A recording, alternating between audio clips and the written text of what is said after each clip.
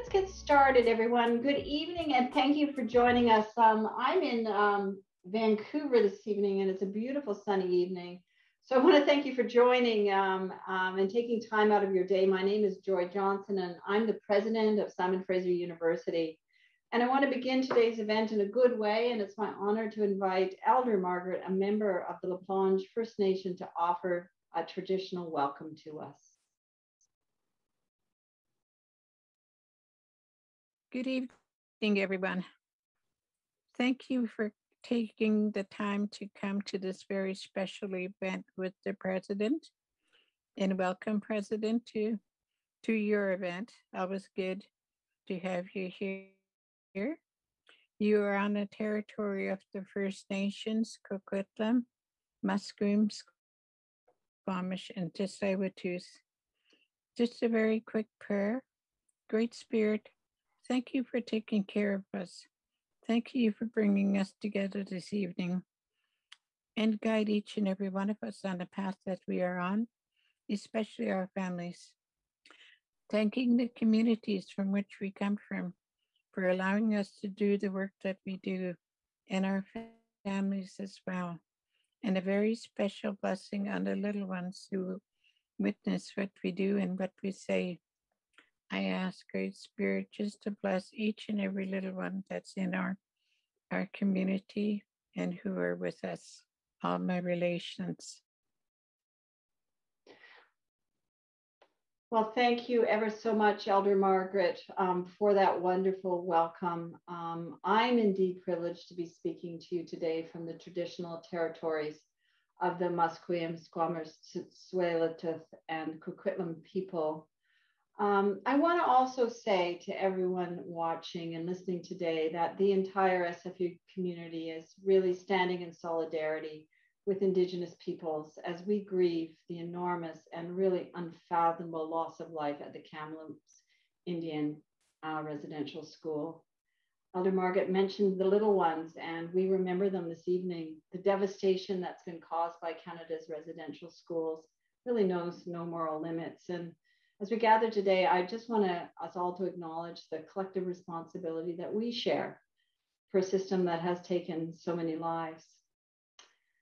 So I'm going to switch gears now because I'm also really pleased to be welcoming our President's Faculty Lecturer, Dr. Kelley Lee, this evening. And Kelley is going to be addressing us shortly on pandemics and borders, how to manage travel restrictions more effectively. As many of you know, the President's Faculty Lectures are part of SFU's Public Square, a signature initiative of our vision to be Canada's engaged university. By providing you with opportunities to hear from and engage with leading researchers, these lectures are designed to enlighten and promote dialogue on important issues of public interest. So there's been 6 lectures in this series exploring the theme of resilience and recovering from a variety of disciplines. I think it's a fitting topic for our time, and I think it's a great way to share ideas and to connect. And we are using the Zoom meeting today, so you can turn your cameras on if you want to see one another. But also we feel it gives a chance for more connection in the webinar platform on Zoom. It allows us to communicate through the chat box and to connect. So as I mentioned earlier, please feel free to introduce yourself in the chat now. Let us know where you're joining from. It gives us a bit of a sense of who's in the Zoom room with us this evening. There's going to be a chance this evening to raise questions and offer comments after the lecture, and I encourage you to do so. You can raise your questions throughout the lecture, and I'll keep track of them as best I can. And at the end of the lecture, I'll either call on you to ask your own question or I'll read them out myself. So feel free to type your questions in the chat box, and we really appreciate you being involved in that way. I also want to note that we're closed captioning this lecture this evening, and if you need closed captioning, you can click the CC button at the bottom of your screen. Please also note that this lecture is being recorded and will be available on the SFU Public Square website and YouTube channel. I want to remind you of our community guidelines, which are posted on this slide as well as in the chat box. Above all, We really want to promote a really positive environment and don't tolerate any discrimination or harm towards others. So let me introduce Kelley Lee. Kelley Lee is a professor and Canada Research Chair in Global Health Governance in the Faculty of Health Sciences at Simon Fraser University. And her research focuses on collective action to address the impacts of globalization on population health and disease. Kelley was trained in international political economy and public administration. She's received grants from the US National Institutes of Health, the Canadian Institutes for Health Research, the New Frontiers for Research Fund, the Wellcome Trust, and others. She's chaired a WHO scientific resource group, co-directed a WHO collaborating center, and served as associate dean. She's published more than 200 papers and more than 60 book chapters and 15 books. It's mind-boggling, I have to say. We are excited to hear her presentation, Pandemics and Borders, How to Manage Travel Restrictions More Effectively. On top of it all, I do also want to say that Kelley was one of SFU's Newsmakers of the Year this year because her research is just of such incredible interest to the public. So please join me in welcoming Professor Kelley Lee. Thank you so much, Joy, and good evening, everyone. Thank you for joining us on such a beautiful evening. I really appreciate you making the time. And I want to thank Elder Margaret for sending her words of welcome. And I would like to respectfully acknowledge that I'm privileged to be speaking tonight from Burnaby, which is located on the unceded traditional territories of the Coast Salish peoples. Thanks, Joy, for a lovely welcome and for the opportunity to give the final lecture of this series, which has covered a lot of different topics, but I think it's fitting that we end summer approaches with travel and border management. So it's a year like any other, like no other, I have to say, as you will recognize, and it's, I guess, a fitting topic, because here we are gathering on lands that we've just acknowledged, and many other traditional territories across Canada and beyond. And yet the subject today is about restricting movement across those lands and how we got here and how we're going to get out of this rather unfortunate situation. So what has been the role of travel during this pandemic? How can we make sense of the many forms of restrictions that have been adopted?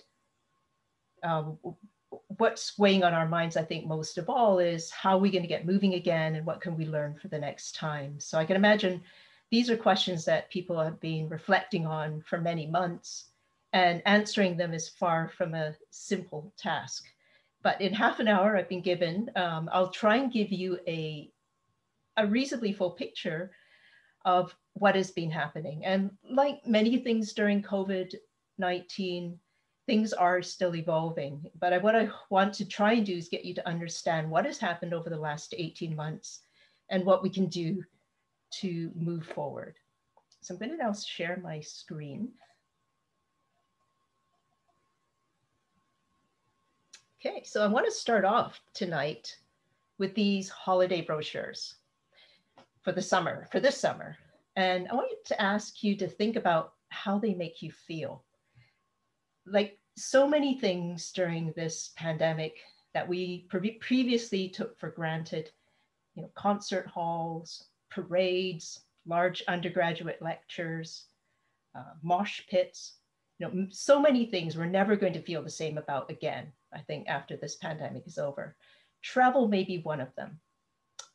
So prior to the pandemic, if you look at holiday brochures, generally they make you feel excited. You're anticipating fun, enjoyment, time away from work. But if you look at them now, 18 months into this pandemic, you probably would be forgiven for feeling anxious, concerned, even a bit frustrated seeing them. And indeed, the subject of travel has become so highly emotional or emotive and even sharply divisive. So what actually has happened? How did travel, whether it's local or global travel, go from something that's generally positive to something that is laden with so much negativity? And why has travel become so fraught? Did it have to be this way? And perhaps most importantly, can we get to feeling positive again and excited again about travel? So these are the sorts of questions I'm going to try to guide us through in this lecture. And what I want to do over the next half hour or so is take you on a brief journey through the twists and turns of border management and travel restrictions during COVID-19. And I will warn you that it is a bit of a bumpy road. And despite announced plans for reopening in BC and other parts of Canada, this journey has some way to go yet. But we can get through this sooner. And what I'm going to argue is that we can do this safely with the right fixes and the right policies in place. So if you're all ready to go, I encourage you to buckle up and then off we go.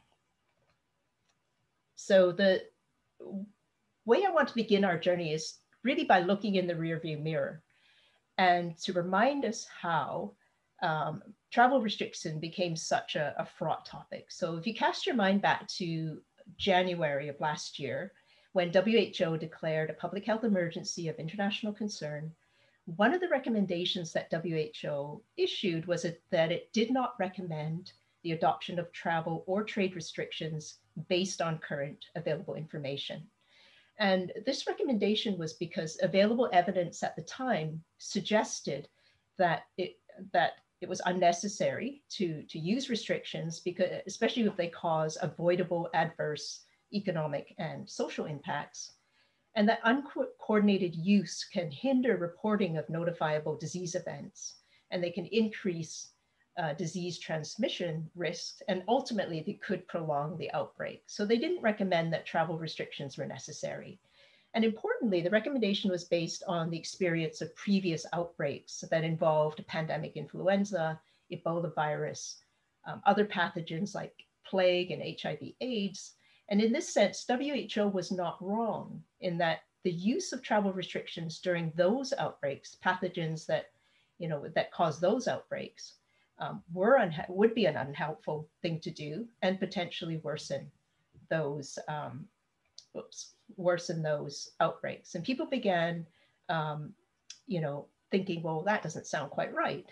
But this issue is that people can be less forthcoming if you put travel measures in place. And so about a month later, WHO updated its recommendations, and it stated that while generally travel and trade restrictions are still not recommended, under specific conditions, it was recognized that they can help prevent or reduce disease transmission. So going from there, what you have is that what happened after these recommendations were issued is where I think our journey begins. And by that point already, many countries were not following WHO's blanket advice and had begun to adopt travel restrictions quite readily. So the situation had become very uncoordinated very quickly. So what this graph is showing you is the number of new travel measures that were adopted upon declaration of this public health emergency of international concern, and then after the updated recommendation. And then again, when the pandemic was formally declared a pandemic on March the 11th. And so by mid-April, what you're seeing is the pace of new measures declining, but at that point, that was because most countries had already adopted travel restrictions. They had put them into place.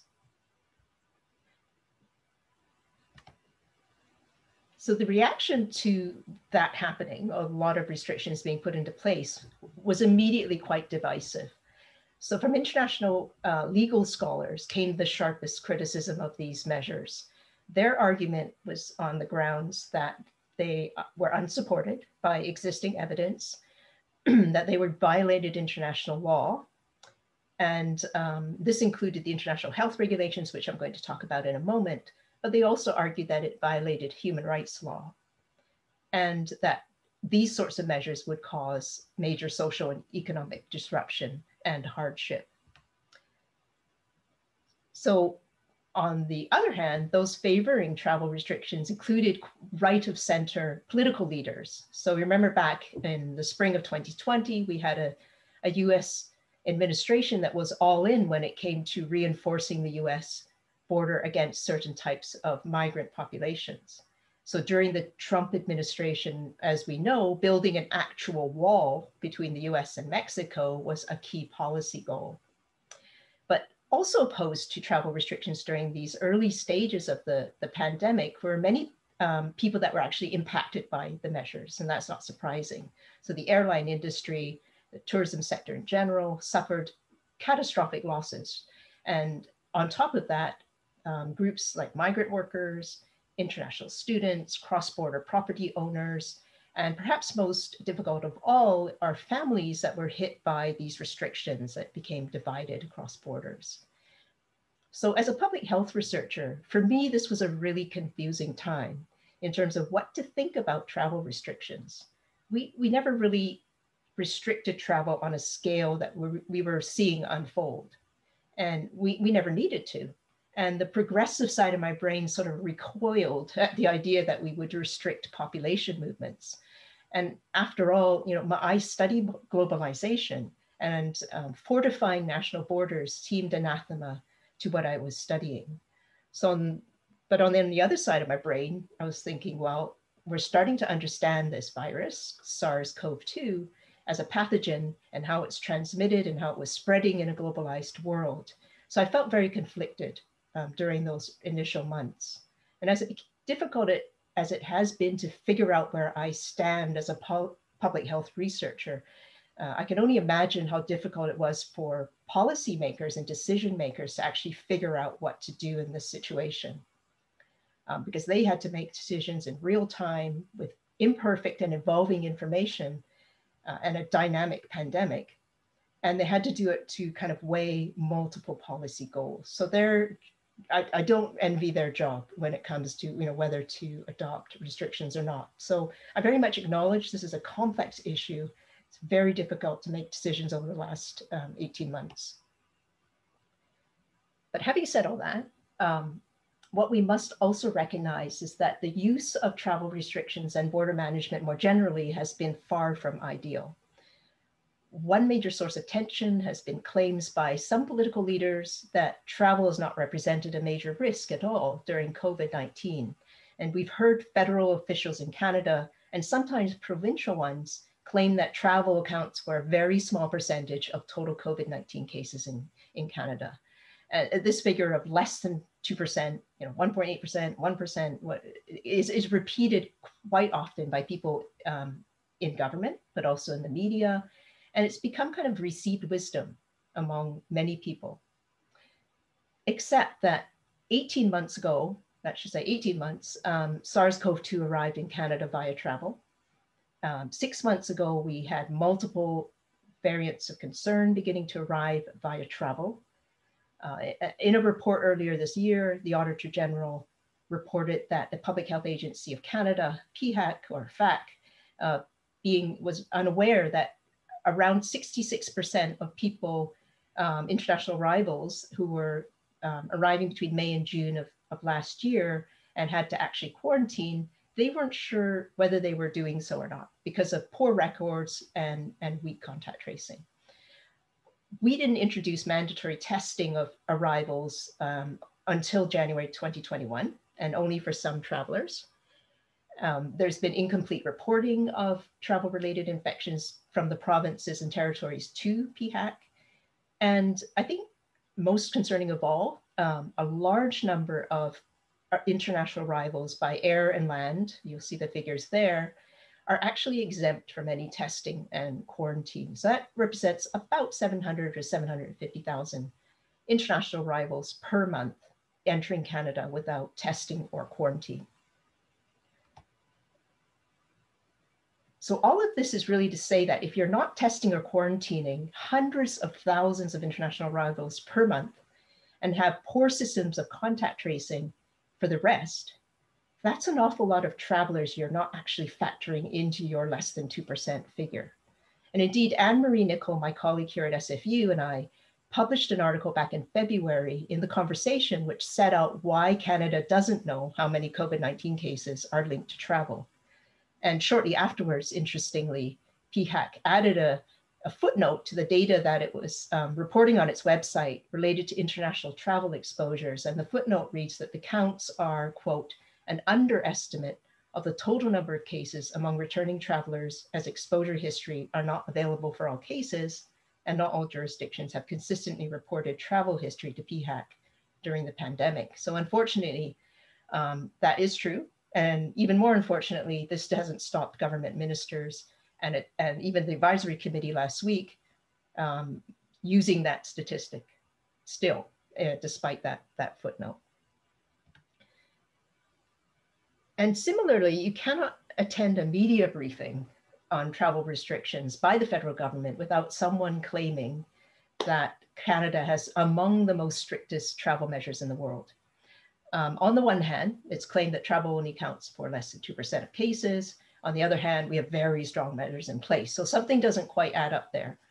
But more importantly, the problem with this kind of self-awarding of a gold medal is that the evidence simply doesn't support it.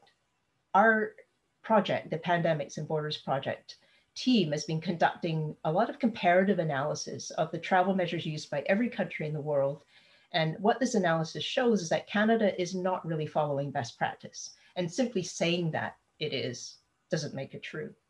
So the pushback against this evidence of best practice that I've heard is that, oh, well, we're exceptional. You know, we are too big as a country, we're large geographically, our trade relationships are extensive. I even heard our winter weather is such that we can't do these things. Whatever it may be, it's claimed that we cannot apply the measures that other countries have applied, and we're somehow different. So we're told, you know, we've done all we can do. This is it. Except again, I think the evidence does not support this. Most compelling of all, I would say, is the fact that we have had substantial and ongoing virus importation through travel into Canada. Setting aside the first 6 and even 12 months of the pandemic, one might argue that decision makers were overwhelmed and lacked scientific knowledge and role models to learn from. But if you look since December 2020, when governments were warned of the fast emerging threats of variants of concern, there was an opportunity to put into place those strictest measures in the world that we like to talk about. It was like a new pandemic was happening. And so there was an opportunity to do better at that point. And so if you look at this graph, what it shows is that here in BC, variants arrive and spread to every health authority region within a few months. From January, where it's 0, and you can see the green line go up, up, up. So international travel brought the variants into BC, interprovincial travel spread them through the province, and intra-provincial travel spread them. Sorry, I've got that wrong way around. Intra-provincial travel spread them around the province, and interprovincial travel spread them around the country. And there's just no getting around the role of travel. And as for the claim of stopping all non-essential travel, which is what ministers have claimed, even this claim really doesn't hold up to scrutiny. And so each week what we're seeing is, you know, media reports of loopholes, workarounds, and sheer non-compliance. And for most people, those of us who continue to stay close to home, we're being told that border management is working well didn't ring true. It just didn't feel right. Local people, of course, just want to spend time, for example, in a local park with their families. And, you know, they're not looking to fly out of the country. And then meanwhile, what people were seeing was people continuing to fly into BC, people from other parts of Canada or from abroad to come to our province and to ski in our ski resorts and so on. So it's no wonder that people started to feel anxious, to feel frustrated, and really to feel let down. It felt very unfair. And I guess if that wasn't all enough, you know, to get the blood pressure up at a time when I think evidence-informed discussions about, you know, needed really about how we get travel to be safer and so on, what we saw was really the injection of partisan politics. So at a time, as I say, when we needed some really evidence-informed discussions, any concerned voices from the research community began to be shut down by the issue being subsumed by partisan politics. So in other words, you know, the fact that Premier Doug Ford had publicly criticized the federal government's border management policies, rightly or wrongly, has made it actually difficult for the Liberal government to then listen to researchers who express similar concerns, because it sounds a little bit like, you know, a partisan politics criticism. So it's very bad timing, because what we do need is an open and honest discussion about the strengths and weaknesses of the approach to date. And now it feels a little bit like we're, you know, being silenced.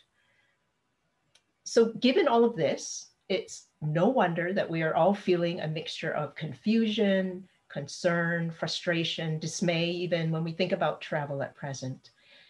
WHO recommendations against travel restrictions, criticisms that travel restrictions violate international law, government claims that travel is not a risk, and then followed by government claims that we're doing a world-class job at managing this insignificant risk.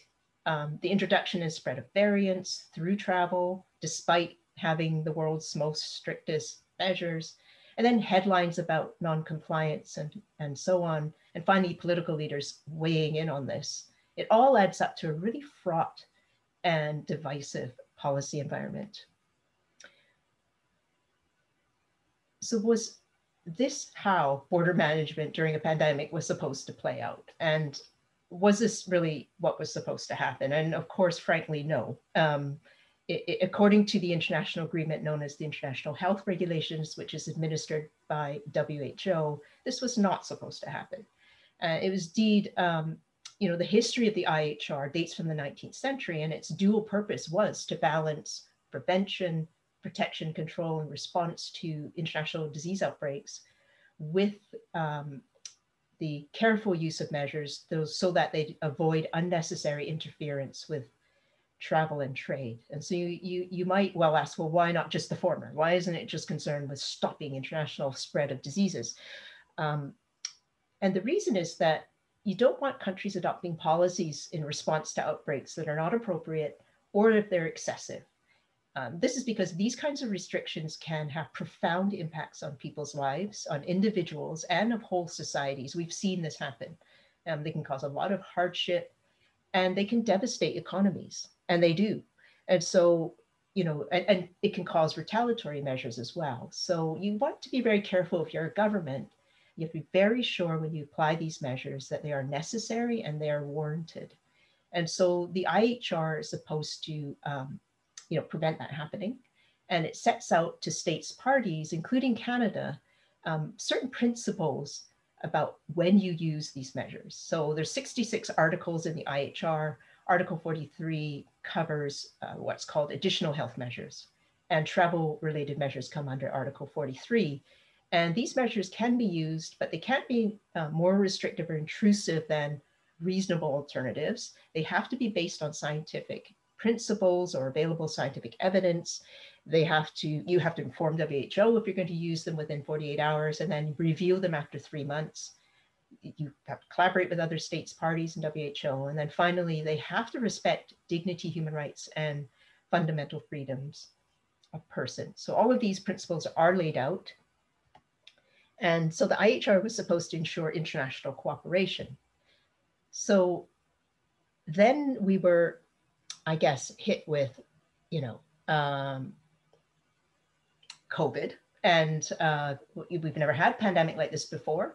And what we have not had, of course, we've had pandemics before, but we haven't had one with the world is such globally interconnected. And I think this is what the big difference is. And of course, travel is a critical aspect of being interconnected. So if we think back the year before the pandemic, pre-pandemic, 2019 was the third year in a row that we welcomed a record number of international visitors to our country, over 22 million visits from people from all over the world. And we welcomed these visitors, of course. They supported our tourism industry, which is worth about $105 billion, or 1 in 10 jobs in Canada. So these visitors are very, very important to us. They connected with us as Canadians, as family members, as friends, as students, work colleagues. Some visitors became permanent residents or new Canadians to help build our country. And just in general, visitors overall enrich our lives in so many different ways. So this is not, of course, unique to Canada. The world tourism industry actually reported record numbers of travelers in 2019 as well, hitting about 1.5 billion tourist arrivals around the world. And that represents about 4 to 6% of the world economy. So it's an incredible, it was an incredible year in 2019. And then of course, in spring 2020, we had to do this. With a public health emergency declared, then a pandemic, flights were canceled, cruise ships were docked and then shuttered, land border crossings were restricted. This was all done to try and stop the spread of the virus. At first, it was thought this would be temporary, and then weeks turned to months, and now months into years. And it's been a remarkable change, a very quick change. I keep thinking if Hollywood was going to remake that old film, The Omega Man, if those of you know that film, this would be the time to film it, because it's just, it's very eerie in many places. So I guess a key question that researchers have been asked to address is, was this necessary? You know, was adopting all these restrictions the right thing to do? Well, there's a growing amount of evidence now, and I think the most compelling is the genomic sequencing data, which now shows that travel has been deeply implicated in the unfolding of the pandemic. This included not only, you know, the initial introductions of COVID-19 into naive populations early in the pandemic, but also repeated introductions over time. So in Scotland, for example, this study by De Silva Philippe and colleagues found that when they sequenced about 1,300 virus genomes, it was estimated that the virus was introduced to Scotland on at least 283 occasions just between February and March of 2020, and it mainly came from mainland Europe. Here in Canada, a preprint study by Laughlin and colleagues show that, quote, international introductions and interprovincial transmission of SARS-CoV-2 contributed to the Canadian COVID-19 burden throughout 2020. And so it's clear that was, you know, a factor. And they also conclude, interestingly, that more stringent border controls and quarantine measures may have curtailed introductions and may still be warranted.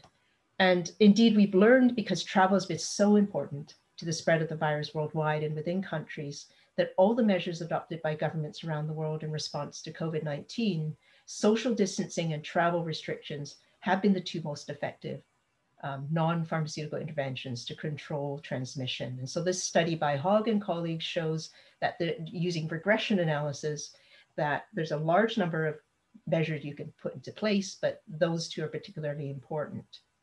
And Sigler and colleagues also reached that same conclusion, saying that limiting human mobility to the greatest extent practical will best restrain COVID-19 diffusion in the absence of widespread vaccination. So we'll come back to vaccination because that's a bit of a game changer when it comes to travel.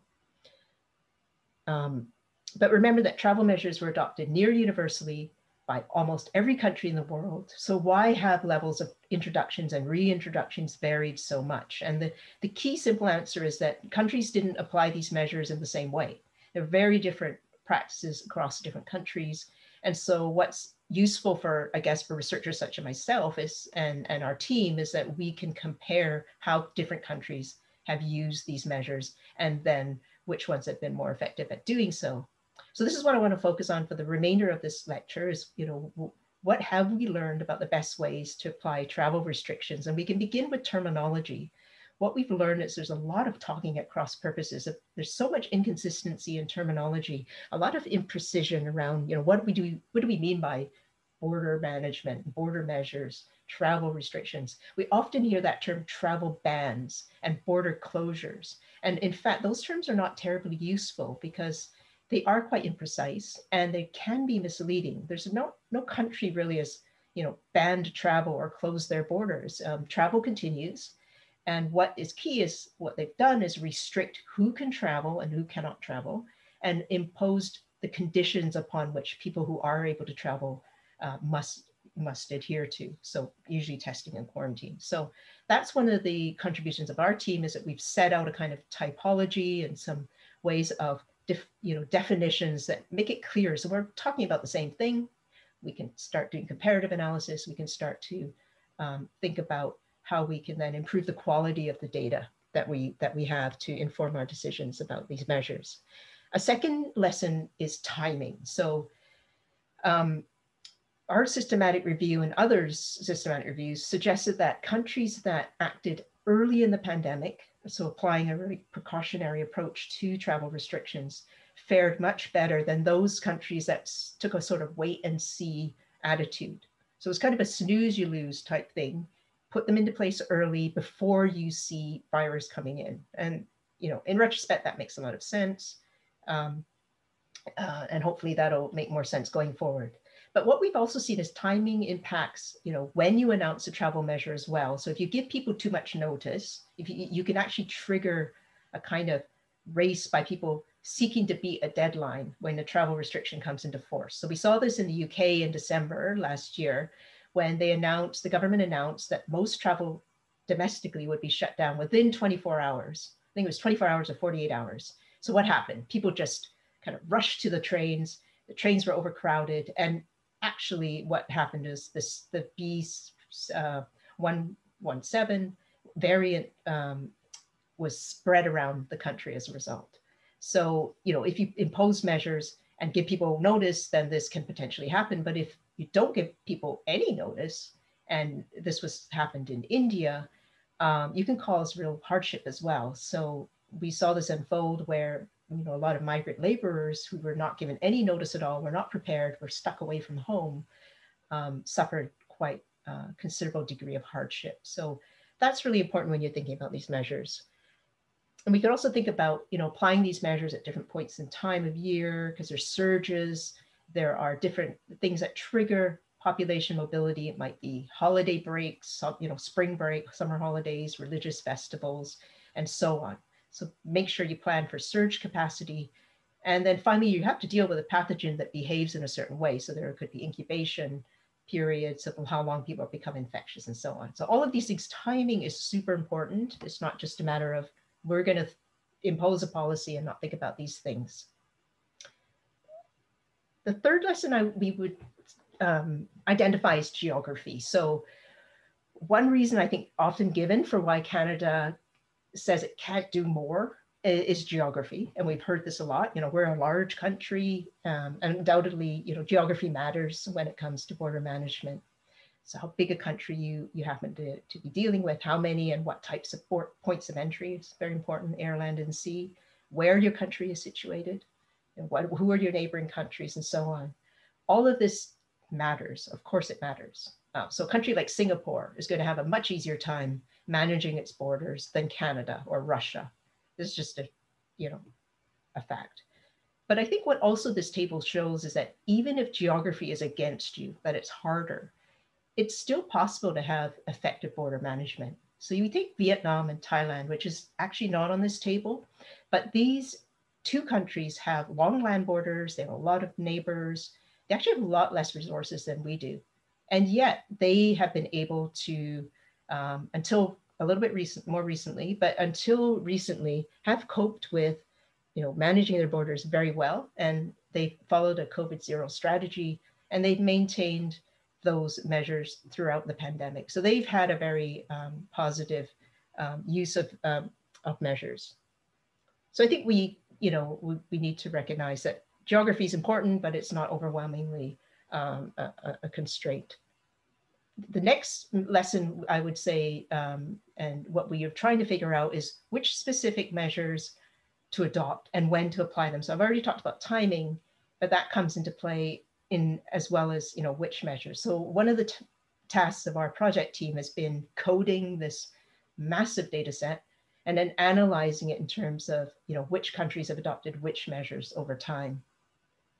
So we're mapping a few of the jurisdictions that we're using as case studies, and this is the graph for Hong Kong, and we're starting to compare, you know, different practices, different contexts, and hopefully draw some lessons for effectiveness. So thanks to Jason and Ray of our team, they created this graphic. It's all the travel measures that have been adopted by Hong Kong. It shows that Hong Kong acted very early on, and it shut many of its points of entry and concentrated its resources on those that remained open. So they shut a lot of their places that people could come in, and then they focused on the ones that were remaining.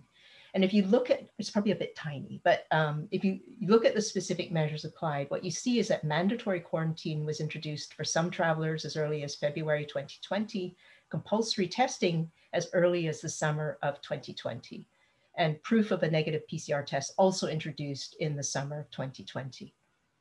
And so keep that in mind as you look at Canada. And here what you see is there's been no lack of measures introduced over the last 18 months, as you can see. And thanks to my colleague, Julianne Piper, who's put this together with Jason Yin, what you see is quite a big difference in what measures were introduced and when they were. So what we see is that proof of a negative PCR test in Canada was introduced in January 2021. So quite a lot later than in Hong Kong. And mandatory quarantine was introduced in spring 2020, but this was largely self-administered. So no supervised quarantine was introduced until, of course, earlier this year. And I'll come back to the issue of exemptions, which were, of course, a big deal. So that's really important. I'll come back to that in a minute. The need for different parts of and levels of government to work together has been another key lesson. And this is one that I think is very relevant to Canadians. So if you think about the movement of people, whether it's from local to global in terms of scale, this should all be considered integrated. All travel should be sort of seen in an integrated way when implementing restrictions. So the first year, the focus we had was on international borders, which made sense. And we saw some countries like the UK and the US implement some restrictions at their international borders, but then domestically didn't really do a heck of a lot. And that's proven to be challenging. We've seen in our country, different levels of government kind of arguing who's responsible and should, the federal government do more, and the places like Whistler asking the provincial government to do more. So there's a lot of kind of disagreement about who is responsible. And the analogy that I use, and that's why I'm showing this picture of a castle, is that it is very similar to a traditional medieval castle. So if you think about a castle across Europe, they were built to withstand sieges, and sieges in a way that you'd had a layered defense strategy. So the outer walls are to fend off those initial attacks. You had kind of moats and towers and drawbridges and so on. And if the enemy then breached that outer wall, there's a second wall, and there's even a third wall in this diagram, so that you have this kind of layered approach.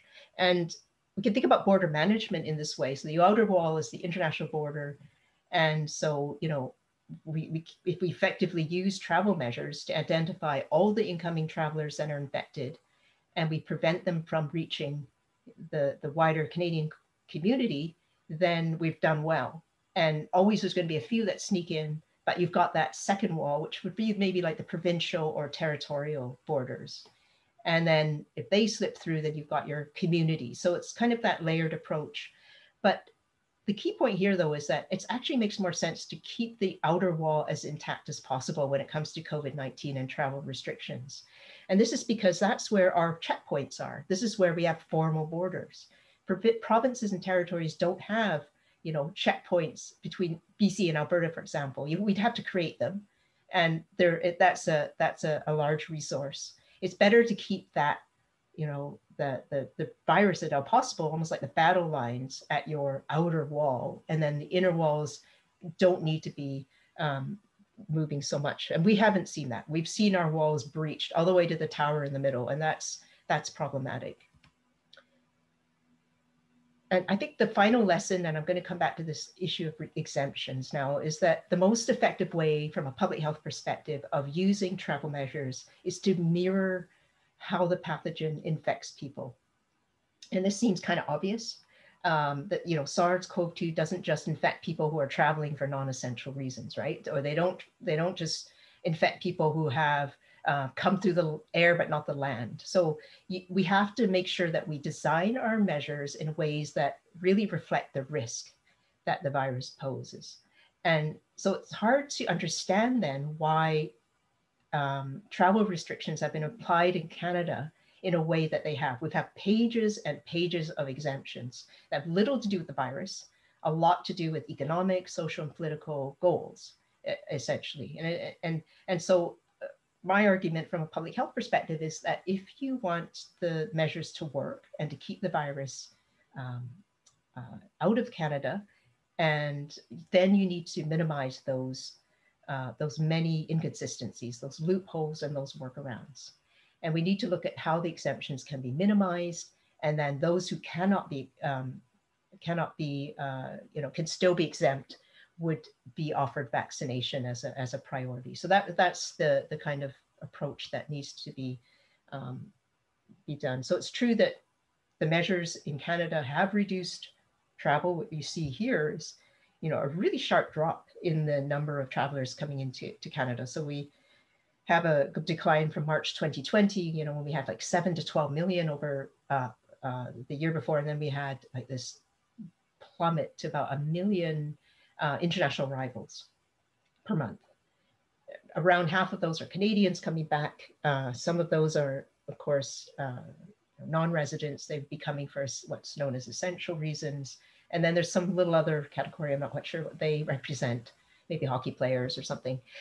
So then, why are we worried? So it's just like the numbers are so low. Why are we worried? And the problem is that still 1 million people a month is a lot of people. And as I said earlier, 700 to 750,000 of those are not being tested in quarantine because they're exempt.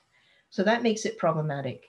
Not every one of those 750,000 people are transporting vital medicines or food or are cross-border health workers.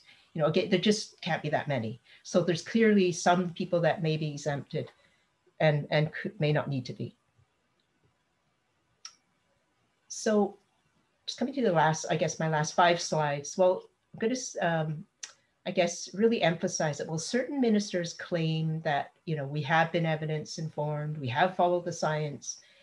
It's actually really difficult to see, based on what I've just presented to you, that we have followed a risk-based approach. We can't be evidence informed if we don't have the evidence. And that, it just seems really obvious.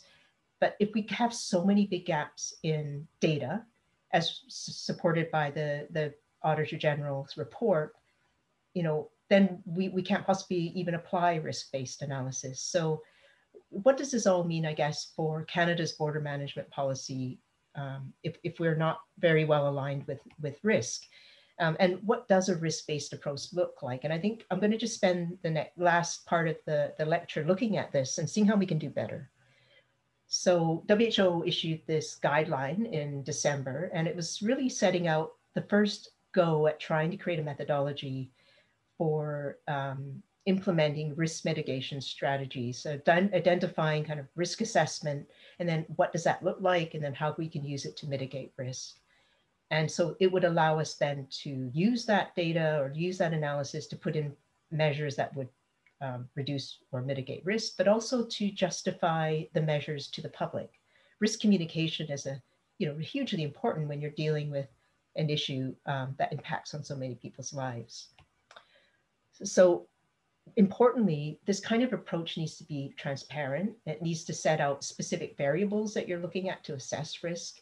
It has to set out the assumptions that you're making about causality and associations. And you need to link variables to outbreak dynamics. And then you need to use these assessments to inform your decisions. So all of this needs to be done in a very systematic, methodical way. And of course, the science is evolving. And there continues to be a lot of discussion about the virus and how it behaves and so on. So there will be updates to this methodology. But I think what's important is that it's a recognition that we need a systematic way of collecting data and analyzing data that then informs decisions. We didn't have that, we still don't have that, but we're starting to get it. So using that approach is the way forward. And that's what, a lot of what we're working on now is trying to make sense of what that would look like, what data we need, what data we're missing, and how that could help us move forward. So what we have in Canada instead is very different. And we probably have incidence data, a reasonable amount of that. We have a reasonably good level of testing, but not necessarily for the countries where from which travelers are coming from. We may not have sort of that level of understanding of how well is testing going on in other countries, and therefore we may not have prevalence of COVID in the other countries. So we can't assume. I think the big yawning gap in data in Canada, of course, and in many countries is travelers, because testing is not being done on a large number of travelers. So we really don't have that data again. And I don't need to go on any more about that. But despite the opaqueness, I think, of the methodology, what is, I think, concerning about the report that came out last week, I don't know how many people saw it, but it was an advisory panel that came up with what Minister Hadju says is a roadmap of getting through COVID and lifting measures, which we find very concerning. And so there's a number of, it's not possible to go through the report in detail, but there are a number of quotes there I just wanted to point out, because this really demonstrates why I think we need to think more carefully about this issue. So first, the report says that border measures serve to reduce risk but not eliminate it through testing and quarantine. Well, that's actually not true. Yes, in Canada, this is the goal that's been assigned to border measures, but in many countries such as Australia and Taiwan, elimination has been the goal. And so it's really a choice that you make for border measures. It's a political choice, whether you go for mitigation or you go for elimination. So it's not like a scientific fact. A second quote I pulled out is that site visits for 121,000 or so quarantine travelers were done. So this is definitely an improvement from how the Auditor General reported contact tracing of quarantine travelers previously. It's improved for sure.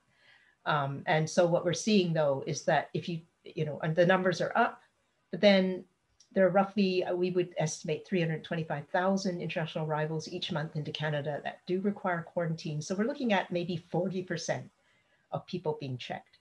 So I'll let you judge whether that's an acceptable level or not. Thirdly, there's a decrease of 41% in the rate of imported cases of COVID-19 from early January, as the report claims. And this sounds great, except that this claim is actually based on data which I've already described is incomplete. If we're not testing everyone, how do you know that there's a 41% drop? So that's kind of problematic. And then finally, this 3-day quarantine and government authorized accommodation, which everyone absolutely either loves or hate. And it's a policy measure that has been poorly implemented. So they're saying, this panel, that it does ensure that some imported cases of COVID are identified and managed before the traveler moves into the community. So the hotel quarantine guarantees that some imported cases are being identified and prevented, but how many? We don't know. We just don't have that data. How many are getting through? How many are being checked? Where are we getting the testing results, and so on? We simply don't know. And so I don't feel very reassured by that statement. And I guess the most important unsettling part of this report last week was that they've set out these kind of reopening plan. I think definitely I'm just as keen as everyone else to see an opening plan. But I'm unsettled because it sets out, what it sees as an effective way to open, but these huge category of exempt travelers, you'll see, like there's blanks along that right column. So they will continue not to be tested and quarantined. There might be some voluntary testing. We think that's actually very problematic. There's no reason why they can't be folded into immune status categories. If people are coming in exempt, but they're vaccinated, they probably don't need to be quarantined. But we need to talk about those exempt travelers, because they're a large number. So this is pretty much my last slide. So we're reaching the end of this lecture, and I've kind of zoomed through and in a very fast time about a lot of things, but I really wanted to summarize ways we can do better in Canada, and I think in other countries as well, on border management. We have to create a shared terminology. We need to have an evidence base to guide whether a pathogen or an outbreak requires the use of travel restrictions or not. Not all do, and we need to be able to tell the difference. We need to improve disease surveillance so we can proactively or preventively put these in place and not just reactively. We need a forward plan on managing points of entry. We need mechanisms of coordination between our different levels of government. We need evidence to inform who should be exempt and who should not be exempt. And we need surge capacity for testing, quarantine, and contact tracing. And really we need better data all around to be collected, analyzed, and shared. And of course, I guess to say, it's not just Canada that needs to do these things.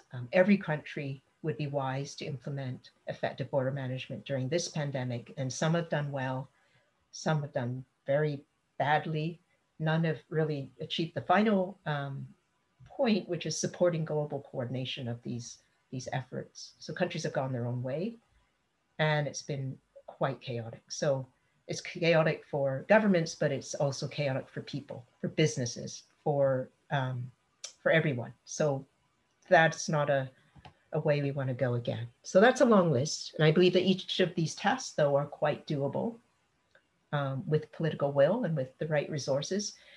And then I guess if we do these things, each will help us to feel less confused and less anxious about travel measures and therefore about travel. So each of these will help, rebuild that confidence we used to have in traveling. We can move from a position of strength, but we can only do these things if we admit that there's actually a problem to the way we're managing borders during this pandemic. And so beyond the partisan politics, beyond the lobbying by economic vested interests, we really need an open and honest conversation about border management and travel measures. And we need this urgently. Thanks for listening. Well, thank you ever so much, Kelley, for your fantastic presentation, taking us on a tour of restrictions and understanding how different countries have approached this, some of the challenges. It's been really enlightening. Obviously, a very complex area to be thinking about. I'm going to start off by asking you some questions. And again, I encourage people to put some questions in the chat as we move forward. But let me begin by just kind of trying to get a sense of what kind of policy impacts you hope to achieve from this Pandemics and Borders project. Where do you see this going in terms of kind of a policy frame or policy impacts? Yeah, great place to start. We started off this project last March, focused on the very specific task, which was better understanding compliance with international health regulations. Seems very dry, but very important, because if you have non-compliance with an international treaty, then we can't have coordination. And this is a collective action problem. But as the project has progressed, we've realized this is right in the smack in the middle of a lot of policy relevant debates. At the global level, we've been working with our colleagues at WHO and in trying to inform revision of the IHR, and that's been great. We've seen our research sort of been taken up and cited in their report, and it was good to see. So there's some impact there. I think in more closer to home, we found ourselves being pulled into a lot of the discussion, the public debate around travel restrictions here in BC and then in Canada. And so what we would like to do is make our findings available, make our lessons available. We're sharing everything on our website, and we're trying to engage, and we have engaged with government at different levels to inform better decisions. So if we keep in mind that castle analogy, our research is really trying to be relevant to provincial and local levels of government, as well as local and national. So we're trying to ultimately integrate effective border management into any future pandemic preparedness plans at BC level, Canadian level, and global level. That's ambitious, but this is what we're trying to do. So looking at the province of BC right now, we kind of zooming in to BC. It's now announced its reopening plan last week, and what we're seeing right now, Kelley, is recreational travel within the province could be starting to happen as early as mid-June, and then recreational travel across Canada potentially by Canada Day, July 1st. What do you think about that? Do you think they're getting it right, or do you have concerns? What would your advice be? Yeah, well, the BC government and the people that are involved in the vaccination rollout, need to be congratulated. They're doing a remarkable job, and we're seeing the numbers go down, and that's great. We're now back to where we were, I suppose, pre-third wave. So that is great news. And I understand totally the desire to restart travel again. We need to support our business owners. We need to support, people who are hanging on by their fingernails, really. So I want to feel the sun on my face and raise a glass with friends and family, just like everyone else. So I'm feeling conflicted. So is what I'm saying, Joy. I think what I hope people will take away from this lecture is that travel has actually continued throughout the pandemic into BC, into Canada, and globally. The travel has repeatedly continued to import virus into our jurisdictions. It's like living in a house with leaky pipes. And because I've just had a ceiling problem. I'm thinking about this, it's like you have leaky pipes. We haven't actually fixed the pipes. And now we want to open the tap more, right? So it's kind of that anxiety, like, is it really, can't we just fix the pipes first? So how much risk are we going to introduce by opening that tap? I think comes down to how effective those vaccines are at infection control or prevention, but also onward transmission. So that science is still evolving. And the other thing is the wild card, and that's, of course, the emergence of variants and those with particularly immune escape. So the evidence is that the vaccines are working. The evidence around the variants is far more worrying. And I guess the worst case scenario is that, it can really negate those gains. I would say I have a gut feeling that, BC plan is a little optimistic. I think we need to take account what's happening in the rest of Canada and the rest of the world. It's not just BC. I know plans give people hope. They are helpful. But I think many of the factors that determine whether the BC plan will work or not is actually not under the control of the BC government. So that's what worries me. Interesting. Yeah, it's interesting to see this kind of rolling out in real time, and it's really challenging. I want to turn a little bit to vaccination. We've got a lot of people in Canada now, more than 70% of adults in BC have received at least one dose of COVID-19 vaccine now. I'm going to make a little plug here. Everyone get vaccinated. It's the best thing you can do to protect yourself, your family, your community. But anyhow, but I want to turn to this idea of, I know we're focusing a lot on vaccination in Canada, but what's Canada's role right now, do you think, in global vaccination? I mean, people talk about, we've heard that it's not over until it's over everywhere, this pandemic. So what's your sense of what Canada's role should be at this time? Yeah, that's absolutely right. We're, regardless of how well vaccinated our population is in Canada, Canadians are not through this until the rest of the world is through in terms of vaccination. So as long as the virus is circulating uncontrolled, and there are countries with high numbers of SARS-CoV-2 infections, and rate of transmission continues to be high, and we know it is, variants will continue to evolve and spread worldwide. And this, I think, still poses a threat because of the potential, as I just mentioned, about immunity escape, where our current vaccines become less effective. And that's a real concern. So I cannot say this enough, I think, strongly enough. We need to stop hoarding vaccines, just like the toilet paper issue. This doesn't make any sense.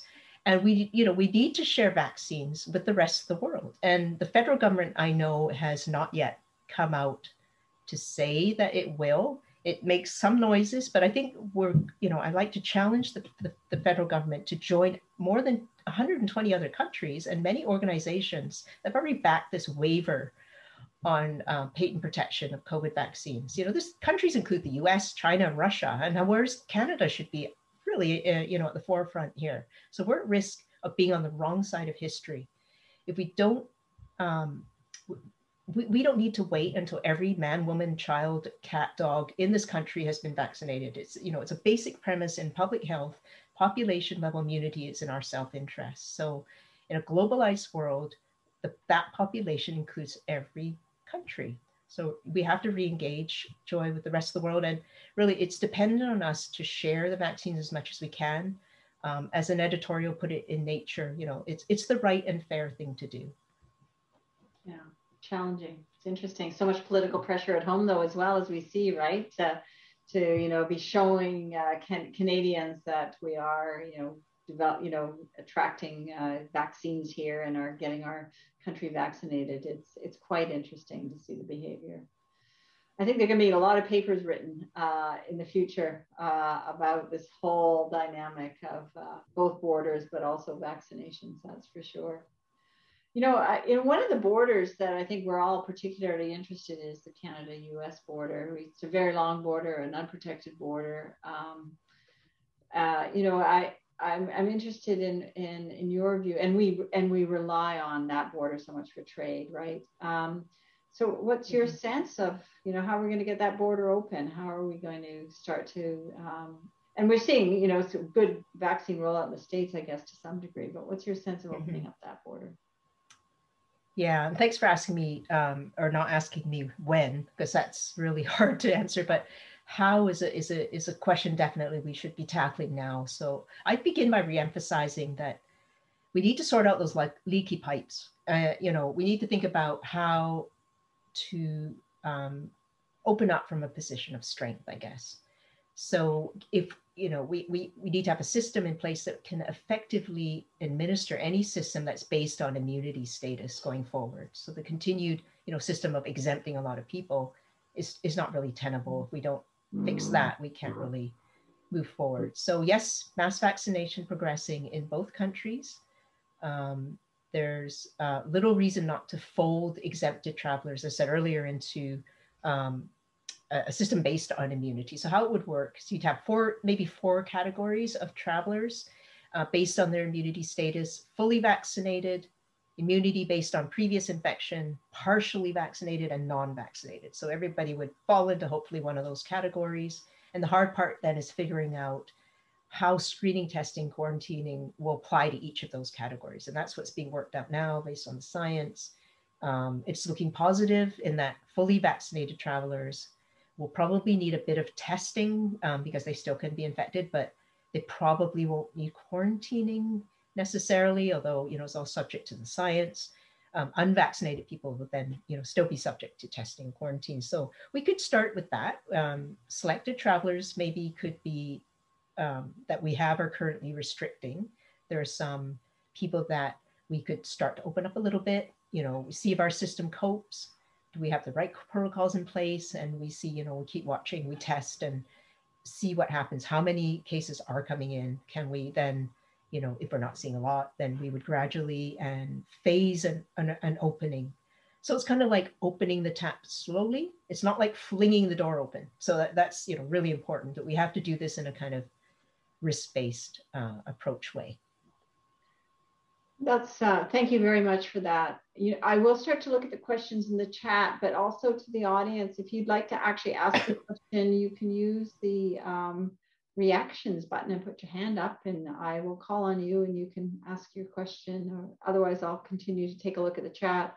One of the things, Kelley, that's coming up in the chat is this, and you're kind of alluding to it here, but I want to just kind of talk a little bit more about this idea of vaccine passports then. So that's basically what you're talking about, right? Is that people would be able to demonstrate that they have been vaccinated in order to to have access, etc.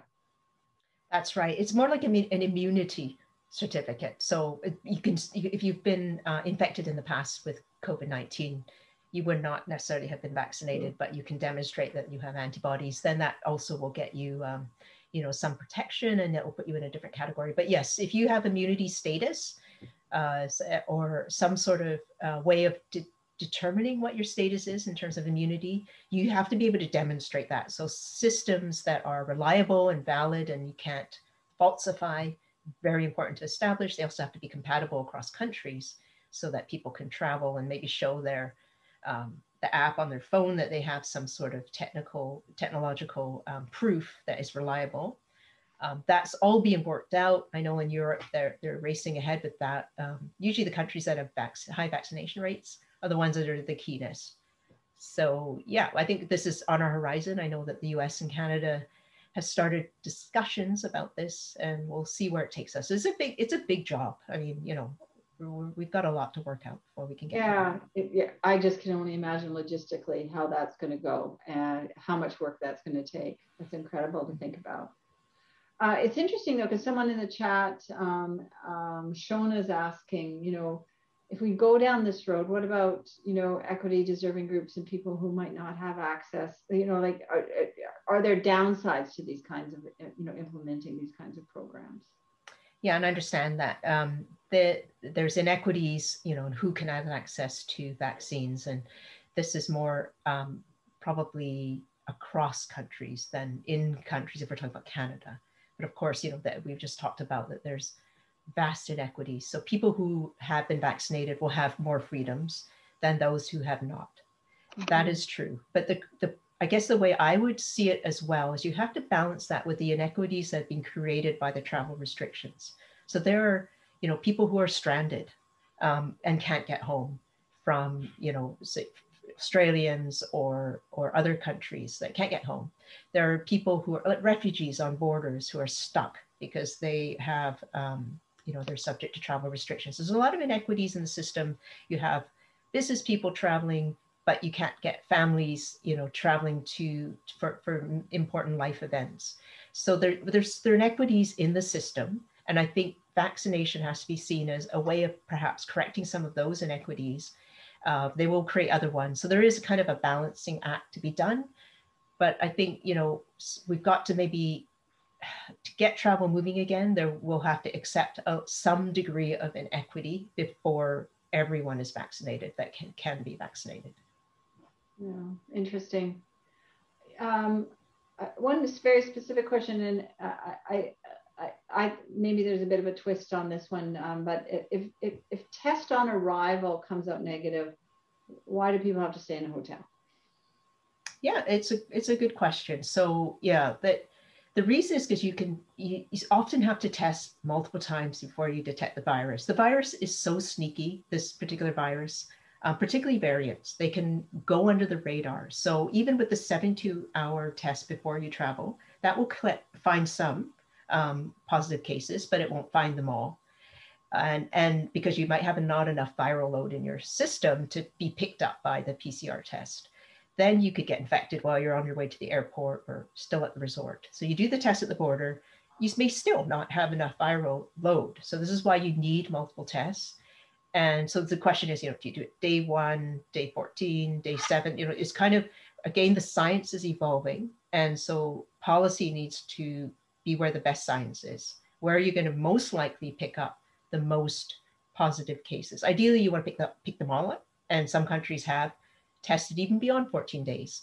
And so there's also the asymptomatic cases. So the virus is particularly sneaky, as I say, and that's why you need to do all these tests and the quarantine as well. They go together. It's about picking up the virus. And then when the ones that you don't pick up, you don't want them going into the community and potentially transmitting the virus into the community. So. Okay, that's interesting. Another question, and it's really about the Canadian response is, in your view, does it make sense that we have restricted flights from India and Pakistan, direct flights into Canada, but not from countries like Brazil? Like, are we being arbitrary, or what's your sense of that kind of approach?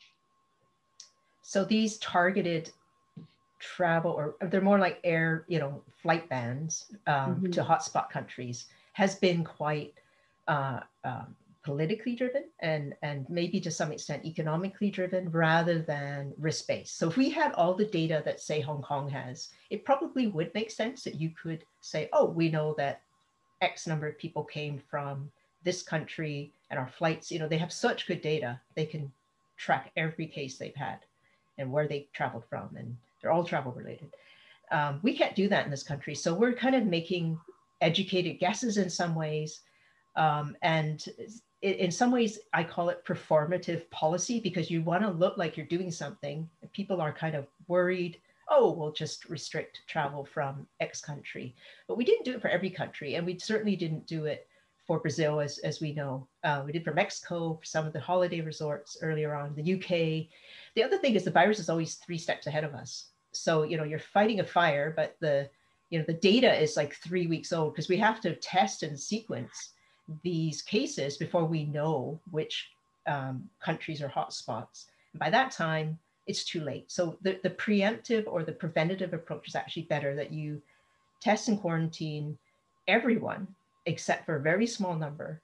And then the by the time that a variant comes along, you would have caught it at the border and not waited until it arrived and then, oh, we'll just slap a travel restriction on that country.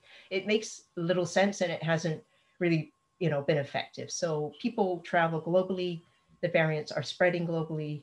It'd be very difficult to kind of geographically constrain, say, that variant is from that country, and so on. So it isn't generally a good way to impose restrictions.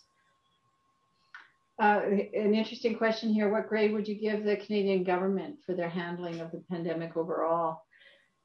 Yeah.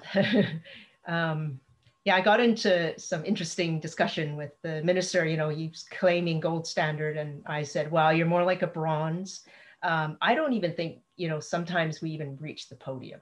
And I think as a grade, maybe a C minus would be my calculation. And because, we've done some good things, we've recognized now that travel is important, but we've been awfully slow about it, and we've been half-hearted. And I think, lack of effort, if it was marking a student, lack of effort, missed a few questions out, and partial answers. So yeah, I would say C minus. We have the opportunity to do better. And, we've got the personnel, we have the potential to collect better data and so on. So I think we're a potential A student is underperforming. I think that's how I would write the report card. Okay, that's interesting. Another thing, people are talking about is like we're really dealing with two pandemics. The pandemic, COVID-19, but also the pandemic of misinformation. And I think in your area, that's kind of also very much at play. And just wondering if you can comment on what kind of a challenge that is in terms of trying to move this work forward.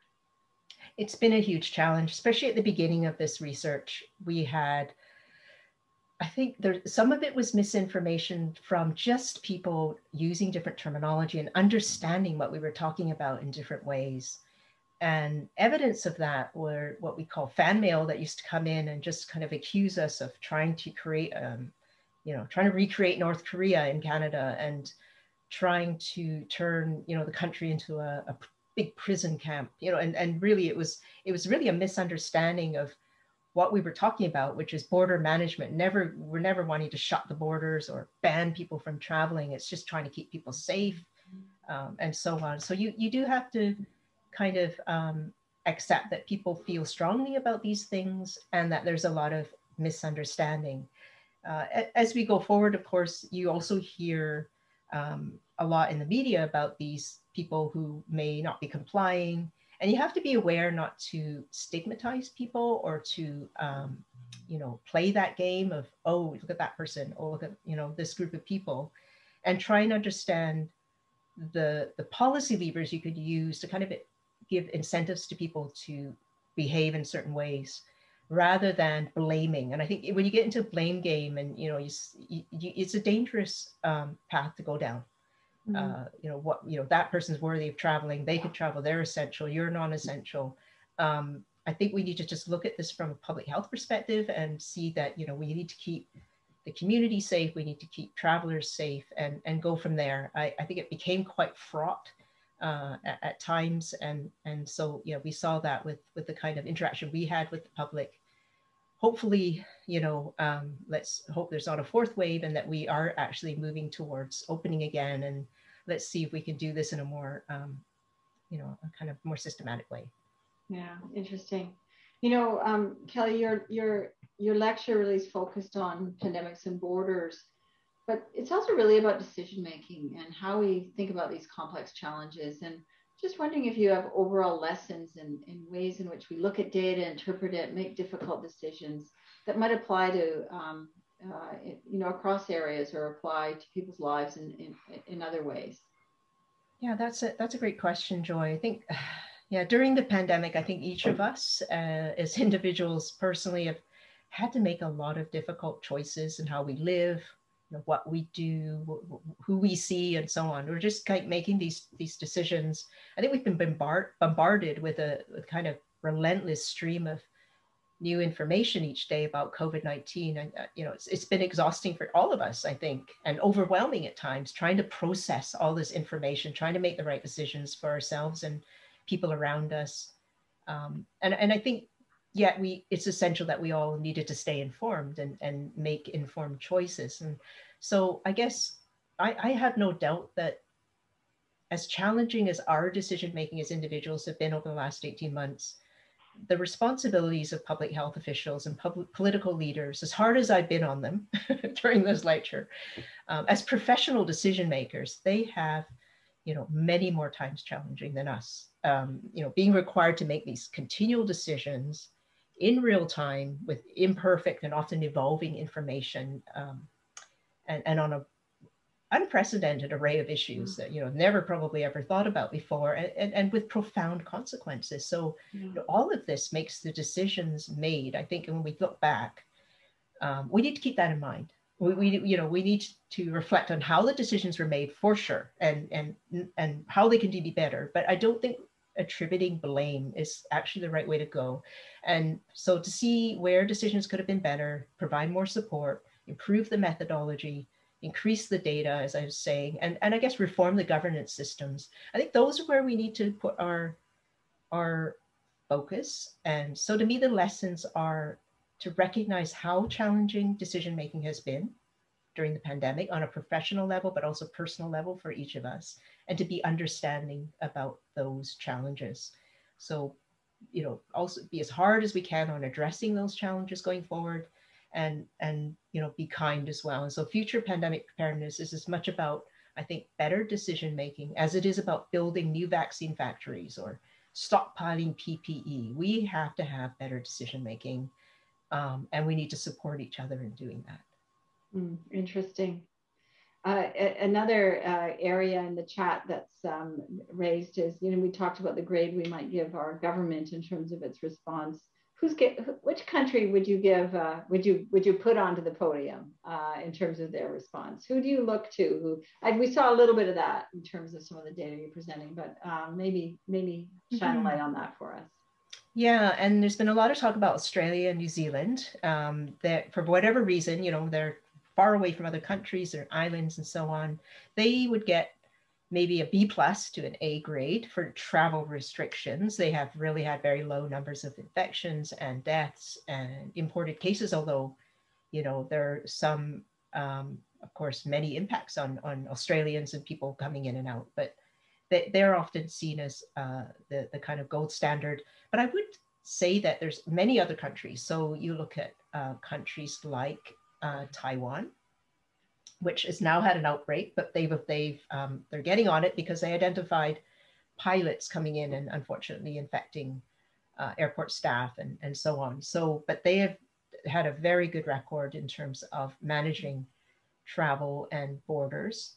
Taiwan, Thailand, and Vietnam, I mentioned earlier, countries that have, really fearful about their healthcare systems. They could not afford to have a large surge of cases. So they really did focus on border management. So there's a lot to learn there. South Korea, Singapore, Hong Kong, even those countries, there's many that we can follow. There's a lot of, variation in terms of geography, as I say, and points of entry, but I think there's a lot we can learn from those countries. They should all deserve, I think, an A grade. Janice Lee just asked in the chat, I think this is a really interesting question about the Summer Olympics and Japan's desire to kind of land this event. And what are your thoughts about these kind of big events at this time, given some of the concerns that you have?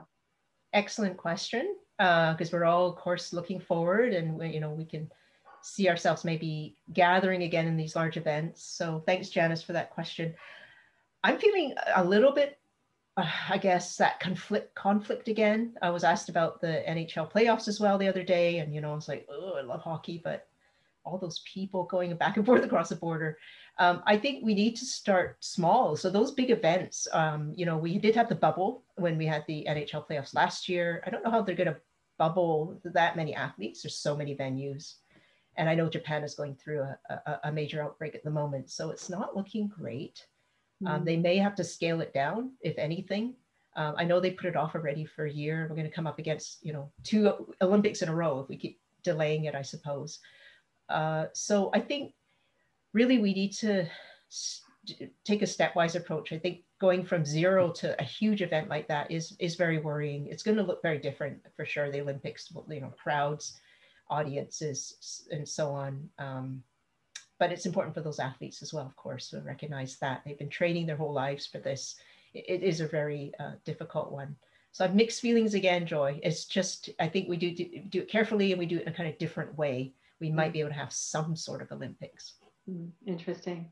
You know, I think that what you're really, what you're really shining a light on is just this tension. And I think this is really about the public health perspective as a whole, right? That can't just be about disease prevention. It's about kind of balancing out mental health, the need for our economy, for people to earn a living. Like, this is what makes it so complex, is to try to, you know, think through these risks and develop a balanced approach, and then to try and do it.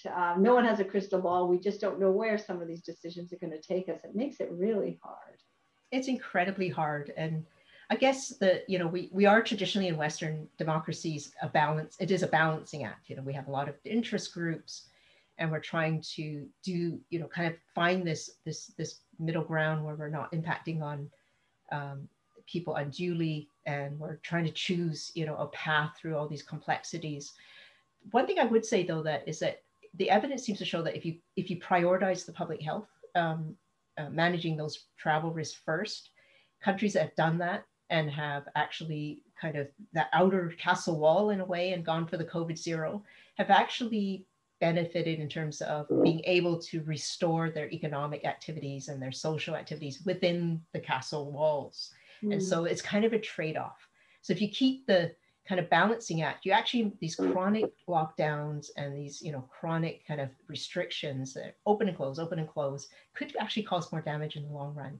So there are different models. You could actually go hard and fast and early, or you can keep this kind of balancing act. And that's part of the debate, is whether, you know, which one actually is preferred, which can you implement in a country with certain cultures versus, you know, political systems and so on. It is incredibly complex, and that's part of what we're trying to figure out.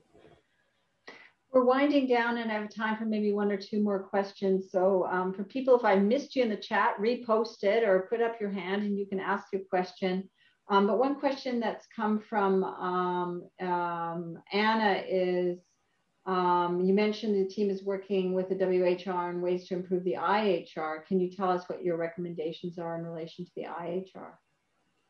Yes, thank you, Anna. We're really encouraging them to, and they've accepted this, that blanket recommendations, the one that was issued in January last year, that no country should use travel restrictions at this time, actually wasn't very helpful, because context matters and the pathogen matters. So really working with WHO to help them create maybe a decision instrument that says, okay, you have this type of pathogen, this is the context, and countries work through and see if it's appropriate for their context to introduce certain travel restrictions or border measures.